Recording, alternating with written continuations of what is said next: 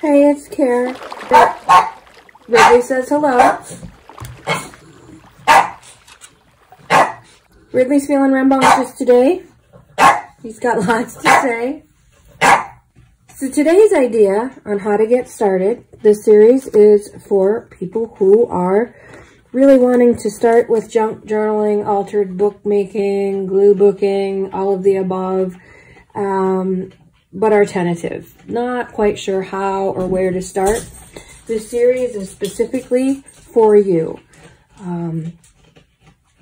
There'll be lots of avenues in, some screamingly obvious, some not so obvious, some seemingly too simple to be effective, some seemingly that's not an easy way in. It all depends on where you are on the afraid to start spectrum, because there is a wide range. Some people will dive right in and just never look back, and some people will watch videos for 4 years before they do anything, and we all fall somewhere in the middle. So this is for you if you're looking for easy ways to start. Today's version is start with some junk, because if you've purchased some beautiful papers, Stamperia, for example, is one of my favorite brands, but they're kind of pricey. If you've purchased some digital kits, again, some of them are most of them, for the work that have gone into them, most of them are pretty reasonably priced, but you don't want to spend the money on a digikit and the ink printing out the digikit if you're afraid to start. You don't want to, quote unquote, ruin it. You know, it's paper and glue. You can't really ruin anything. Anything you screw up, you can glue something over to make it look better. You know, there's always ways to undo that. But still, again, people can be tentative in starting. So instead of starting with the pricey stuff, start with some junk. These came in the mail the other day. This is from my bank. It's just a nice brochure. Super heavy paper, already put together. This is an ideal thing to just slap on some papers. Now, you may or may not have already tried coffee dyeing, so maybe you have some papers lying around that are already coffee dyed. You might not have pre-dyed coffee, but you probably have some newspaper that you could slap some white acrylic over, or some gesso if you have it, and glue that on to the junk so that you have kind of a blank canvas. If you happen to like the colors that this offers, just glue stuff, embellish around it. Use that blue, red, and gray and white color theme, because I'm sure it's throughout the book. Oh, a little bit of teal. Hi, Ridley. Little man. We're letting little man just have his way today because he had a rough night. But he's feeling better. Yeah, feeling better. Hi, Riley. Welcome to our channel. We have lots of dogs here. Yes, indeed. That's Miss Riley putting her 2 cents worth. Anyway, so you've got this beautiful color pattern, and the pages are already trimmed out for you. So really all you'd have to cover are these. It's kind of almost a pre-made journal for you. If you can make a pocket here and a pocket here for tucks or slides, or this one, if you have a piece of dictionary page, would be pretty on here. If you don't have coffee dyed paper or newspaper or dictionary paper, perhaps you have some just colored copy paper from days gone by or projects gone by, or even just plain white copy paper. If you want to sort of clean the slate, you know, put white paper down over all the things you want to cover up and then embellish from there. There's lots of ways, and this is, it's 11 pages plus the cover. And again, it's almost a template of where to start. So watch your junk mail for something like this. This came from Victoria's Secret. Oh my goodness, listen how that's super nice cardstock, and almost every page has a perfume sample. So when I get ready to play with this, I'm going to peel all those off. So this particular journal is going to smell fabulous, is what it's going to smell like. Again, some of the pages are already framed out. If you do just cover up that, you have a nice dark frame on this one. So again, you're not out anything. Use plain copy paper, use scrap paper or scrap material if you happen to be a sewer, or old clothes, or these old, this is an old placemat. They were all stained. I sewed them together to put underneath my computer stand so that the stand didn't scratch my newly painted table or newly painted desk. But placemats, you know, any kind of material would work good. These are placemats again. So, and a lot of these are double-sided. So what I keep thinking is if I were to cut it and slip my book in there, it's already almost all the way sewn. You can either hand stitch the rest of it or sew it in your machine. It's, you know, just tuck it in like a pillowcase. I think that'd be an easy cover, and you'd have maybe this on the inside and that on the outside. I mean, easy peasy. If you wanted to leave the back pocket open, you could do that. I mean, there's so many options. And again, it's junk. It's junk mail and an old placemat. You can't hurt this stuff. You just can't. You might be out some time, a little bit of thread if you're sewing, a little bit of glue, but it's also worth it because what it's going to do is get you started, and that's the whole point, is just to get you started. Make that first step, take that first step, and you'll get on that competency loop. The more you do, the more confident you'll get at it. The more confident, the more you'll do. But the only way to get on that loop and to build momentum is to take your first steps. And so that's what this whole series is about, is helping people who are tentative, not sure where to start, not sure how to start. Start. Dive in. This one is it's a, you know, back in the days when we used to be able to travel, there'd be tourist newspapers, you know, what to do when you're downtown, where to shop, where to dine, those kind of touristy freebie newspapers. I just tore it in half, threw gesso on it. I kept the headlines I thought were kind of cool. It was really thin paper, so I took colored copy paper and papers that I had dyed and just glued them together. Clearly not even really well, but I just glued them together to make these pages a little more sturdy than just a flimsy free newspaper. But now I've got this blank canvas that I can do anything with. I can start embellishing this, and if you're not quite ready for embellishments, pick one that you feel confident doing. One of the first ones I started with were seed packets. So seed packets, this is a real seed packet, but this is where it just seemed so easy to do and fun. And so I did a few, super simple. There's videos all over the place on how to fold paper into seed packets. You really just fold a tube, glue down the center. This one, oh, I did glue the bottom and glue the bottom. These are just sort of tubes. They're not even really seed packets because I didn't leave the top. This one, I guess I did. There's a tiny little bottom and a tiny little top. Just like this. Bottom, seam, little lid, little flappy-do.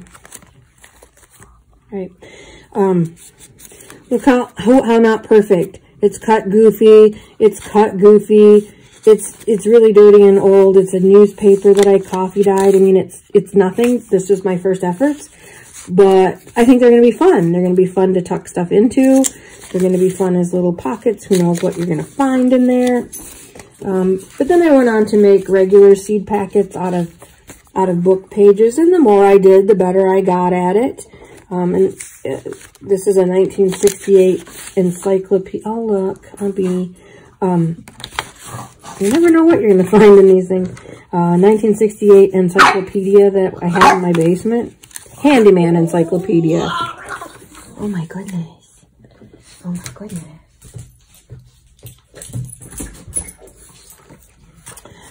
Coffee dyed paper. And they're all different shapes and sizes. Obviously, this one's close to like a real seed packet size. But whatever you have, whatever you end up with. These to me look like little, case files. Fingerprint holders or specimen holders or something. Those go in the case file one. These almost look like mini CD holders. Do you remember those mini CDs? Remember those tiny, tiny little ones? It's not, because I made this out of just paper. I don't even know what kind of paper. It's super thin. I made these a long time ago. More book page. And so literally I just sat down one night, and because it was so easy, fold, glue, fold, snip, glue, fold, snip, glue. Super, super easy. All different shapes and sizes. This is just yellow paper that I coffee dyed. And then, sidebar, I happened upon this at one of the St. Vinny's hauls, and they have all these beautiful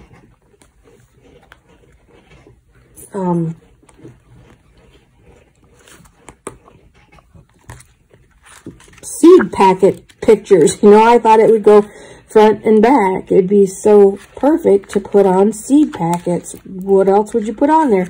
And there's truckloads of them in here, so I can make more seed packets. So if you don't know where to start with embellishments, pick one that feels good. That, I could do that. I could do that in my sleep if I can. And make a few. Now, I kept all of these really plain. I decorated a few, but I've already used them.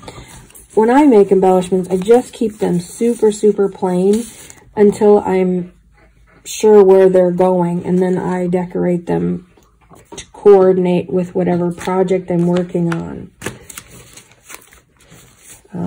More seed packets, more horribly shaped ones. I mean, these are really bad. Look at that. But it's just torn newspaper. These I did decorate. These are my very first two. I just grabbed what was next to me in my office. I wasn't even in my craft room. I was sitting at the kitchen table. I had washi tape handy and planner stickers, a magazine, and that's what I did. Super, super fun. Anyway, I keep them plain until I'm ready to use them.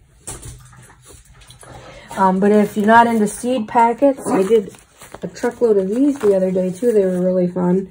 They're 4 pocket. So it's one book page folded. Super easy. Pam at the Paper Outpost. I'll link it below. But it's 1 pocket, 2 pockets. There's a 3rd pocket and a 4th pocket, and depending on how you glue it, perhaps a 5th pocket with 1 book page. No glue. They're just, oh, I guess there is a tiny bit of glue. There's a teensy bit of glue in that last little seam. My bad. I just lied straight up through my teeth. But I made bunches of them. Different shapes and sizes. So when I'm ready, I can put them all together. So going back to this junk, I can start tucking these things in here. Even if I have no idea what kind of book I'm going to end up doing, I can start putting these things in here, still leaving it as a blank canvas. A couple seed packets. Maybe I'll put one there that way. Hi, Rizzy. Maybe that's 2. Look at me getting all fussy. It's junk. Who cares? There. That way it'll coordinate that page with that side. If I wanted to. This was kind of a belly band. It could be, if I put it down that way, it could be a belly band this way and a tuck this way. Same thing this way. It could be a belly band and a belly band. All kinds of options.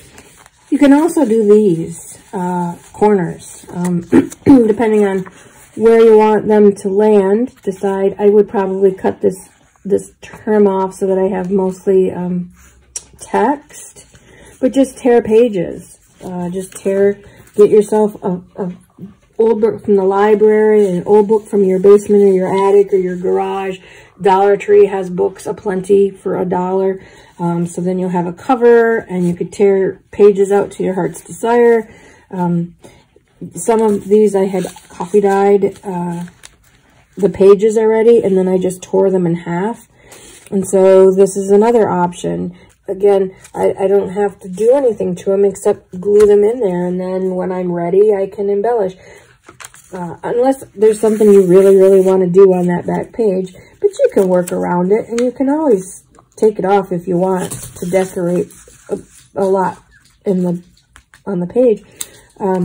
You can also, if you're feeling up to it, do some clusters and put a cluster on top of these little bits. But if you're not up to that, just do the blanks. And when you're ready, and you'll know it, you'll know exactly when you're ready to get started. It'll just happen. You'll start putting things in here, and it will start coming to life before your eyes. So still, I haven't made any commitments here. I haven't made any commitments as far as theme, as far as color, and all I've done is play with junk. It's old paper, coffee dyed paper. It doesn't have to be coffee dyed. It could be newspaper, magazine paper, book pages. It could be anything. And just start filling up your little junky thing. Eventually, something will trigger for you. Eventually, you'll start going, oh, I think I want to do sunflowers in here. Oh, I think I want to do quotes, or it'll start speaking to you. Or this will just be your experimental thing. Anything that suits your fancy, you stick it in here.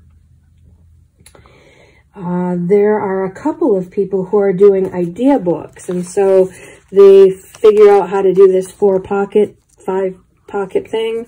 They do one, put it down, and then just jot notes on how they made it or who they saw do it, where they learned it, so that when they go to do their projects, they have this whole sort of encyclopedia of embellishments to make, which I think is a brilliant idea. So if you're not ready to dive in and do a full-on journal, do a journal embellishment idea book. Start with just some junk. Watch your junk mail, collect your newspaper, start gluing pages together in the shape and size that you want. Watch your junk mail. Start embellishing something like this. Again, these things would be perfect. You know, coffee dye it, run your Tim Holtz pad over it, or your shoe polish, grunge it up if you want. There's so many options, and you won't be out anything. But you'll be ahead of the game because you started, you dove in, and now you're on your way to junk journal adventures left, right, and center.